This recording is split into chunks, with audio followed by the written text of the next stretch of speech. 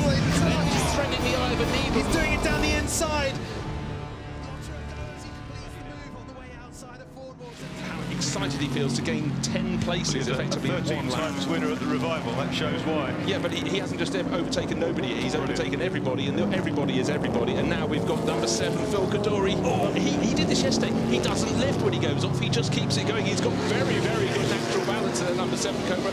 Just where he lost momentum last time into the chicane, he's lost it all over again, but he's still in the race, and it could nearly not have been the case. Philip Cadore, a huge fan of off-road safari and rally driving, not intimidated by the dirt or the grass here at all, as we just got a flash down into the pit lane on the screens of Ollie Hart, one of the young superstars of Goodwood, waiting to take his place, as is André Lotterer, the co-driver to our pole sitter Chris Wilson, who has dropped down to 8th position but got his elbows out.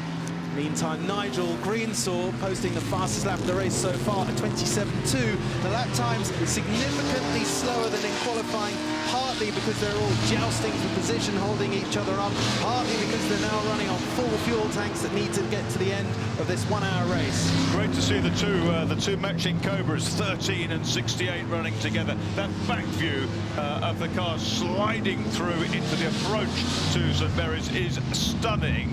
And all through the Jaguar group goes as well. But there we go. There's the white. It was the white Chevy leading this group. And again, Phil Cadore getting very, very wide. Craig Davis, the white and blue Corvette, able to start to stretch clear. He's worked his way up the order very well. The red and white Corvette, unfortunately, has visited the pits. That's the one that Marcel Fessler's come to drive. That's so that's the Harry Phillips Jiffy packaging. It's had its problems. Let's ride on board with Chris Wilson. He started on pole position and locking up in front of him Phil Cadore, as he does every lap, going down to Woodcock, because he doesn't mind carrying an awful lot of speed into the right-hander. This time, for once, Phil Cadore in the silver. Oh, very nice exit from Cadore, and trying to jink around the Corvette on the start-finish straight. He'll be on the outside line when they get up towards Madwick. Who's brave? Well, we can see Phil Cadore's madly brave. He's on the outside. Can he hang there the whole way round? But Craig Davis has many, many years of experience of racing. Let me shunt your tail around a bit. So, tyre wear one, brake wear one. Cadore, let's hope there's no puncture there. Oh, I fear he may have been punctured there as the tail came out on the Corvette. Looks to be crabbing. That's really bad luck. That was nothing to do with him there. That would be such a shame for Phil Cadore. It's so difficult when you go 2 abreast into the corner, particularly in these historic cars. They slide so far that if you take the tight compromise line into Madwick, so we have another look now. Davies on the inside. He's got a compromise line. He's having to turn in on a tighter line than normal. Puts a wheel up on the curb. That flicks the car out wide. The car goes light over the little crest there between the apexes. Big oversteer. No space for the two of them. And I hope that the track into Nissan warfare that's led to Gary Pearson having to drop out of the group, having a little bit of frontal damage, having hit the back of the AC Cobra, number 1 Cobra of Darren Turner. And now look, Mike Whittaker is right on the tail of Bill Shepherd a few laps ago. That's really bad. Who set the fastest lap last time? Mike Whittaker, 1 minute 25.9. More than a second faster than Shepherd. That's why he's on the tail of the 47 Cobra.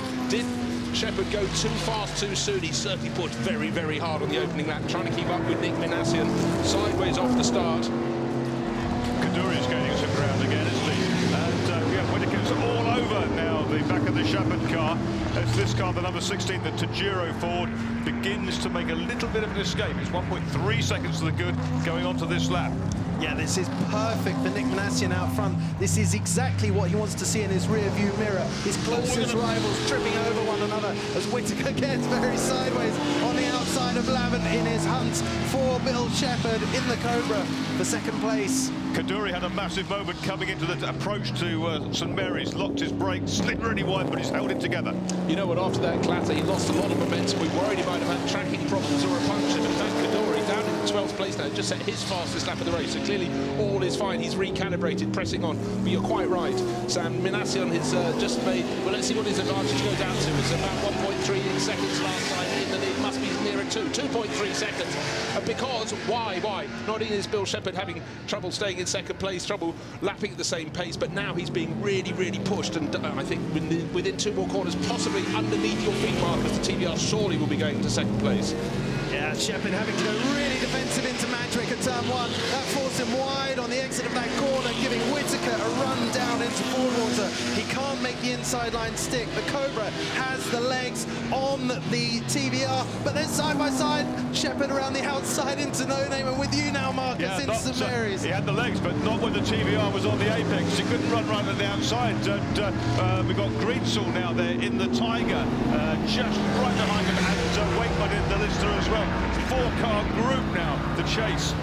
As the TVR was fighting with the Cobra, Greensall came with so much more momentum into the second part of St Mary's. I thought he was going to side past the two of them, but unfortunately the track was more than occupied.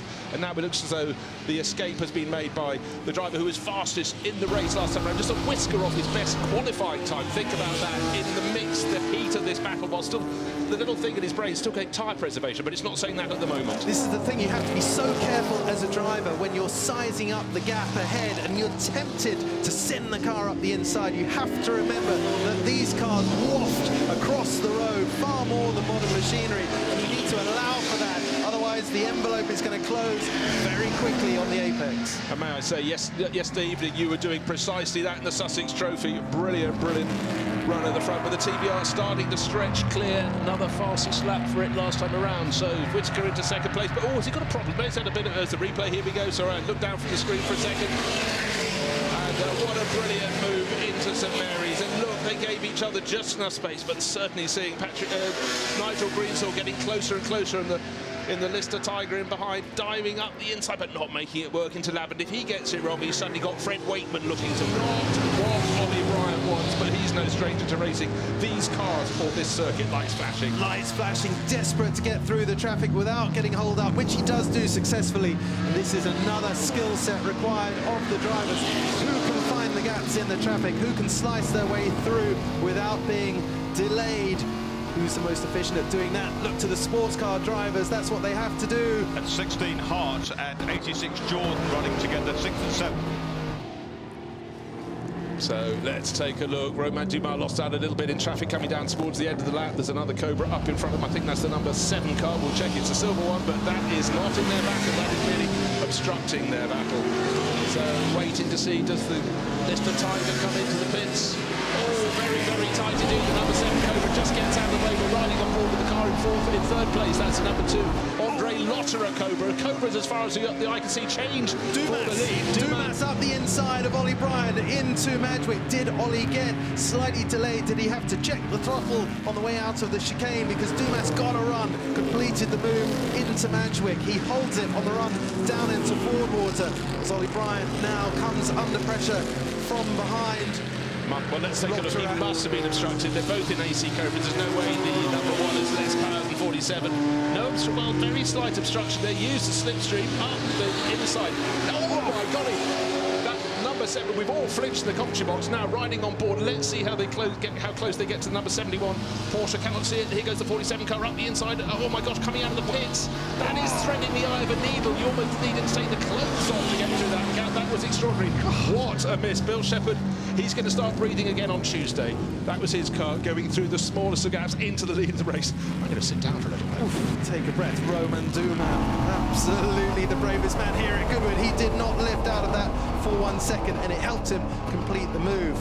Meanwhile, Lotterer piling on the pressure to Ollie Bryant. So that is our original pole-sitting car that André Lotterer is now driving in 4th position. But remember, the Greensall Watts car, that is now in Lotterer is in 2nd position, because really effectively once the Greensall Watts car is in the pits, which it is now just in the nick of time. Up into the lead goes Romain Dumas, number 47 Cobra. He's just been blocked by Steve Soper in the white and blue Corvette Stingray, and that gives Lotterer a chance to get a better run through the Madgwicks. And you can see the cars that didn't stop before the safety car, they're at a standstill. The cars that did stop are absolutely flat chat around the circuit, and it's tightening up at the front. But unfortunately for the red and gold car, number 1, that was still looking for its first win in the Tourist Trophy, it's falling back a little bit in 3rd place. We'll see who's going to get up onto its tail, but it's now looking like a 2-horse race. Very suddenly, the 47 Cobra being pushed right past Marcus's feet by a charging André Lotterer. A big problem for Brian now. He's got the white Corvette in front of him, which is Steve Soper now, isn't it, in number 9, splitting him from the other Cobras. Lotterer is gaining, isn't he? Lotterer is gaining on Romain Dumas. 2 Cobras going head-to-head. Meanwhile, What's that rule in motor racing? Who's the person you want to beat the most? A teammate. They're not in the same car this time, but all those years has worked Audi drivers at Le Mans, and so you could be sure there's not needless competitive rivalry between the pair, but leading the way is Romain Dumas at the moment. They're having to work the traffic as well. The E-Type is in between the pair of them, riding on board with André Lotterer into the chicane. The E-Type's perfectly fast enough, but in terms of sheer grunt, have you ever seen the Cobra not out accelerating down the start-finish straight past an E-Type? Not this man. We're riding on board with the leader, Romain Dumas, as he wrestles the Cobra down a gear into the chicane.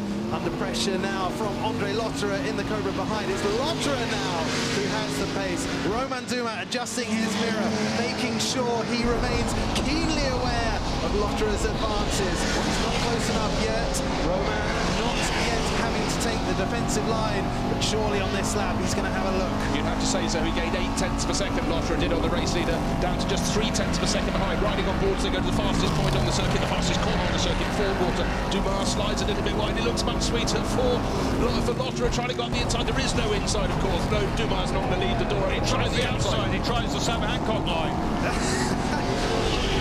Didn't get it completed this time, but don't discount him. I'm not sure I've ever seen Lotterer looking quite so fighty. This is fantastic. Two of the best professional sports car racers in the world in pretty much equal cars. I reckon Bryant might have a problem. It sounded like he was less on the throttle that time. Yeah, but Martin Haven, knowing Formula E and knowing André Lotterer, has just worked out why fan boost. That's what's being provided. Fan boost, the extra horsepower for when he wants to use it for a couple of laps.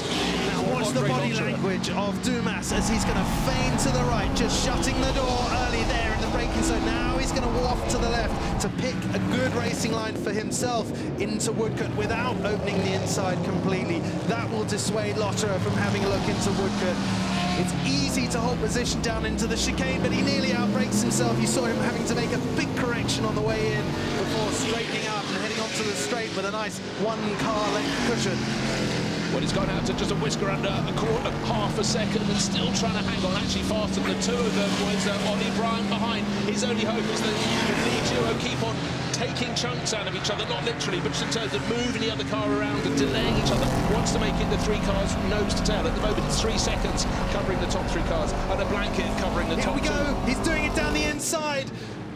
Lotterer goes, he completes the move on the way outside of Ford Water. Dumas had to lift, he washed a little bit wide out of Ford Water down the dip, had to get out of the throttle. That allowed Lotterer through on the inside, and he's already pulled 2 car lengths on the run down into Laban with you, Marcus. Yeah, incredible. That was a super move, it was so clean. And it was well before the approach to the first bit of Ford Water, and he's through.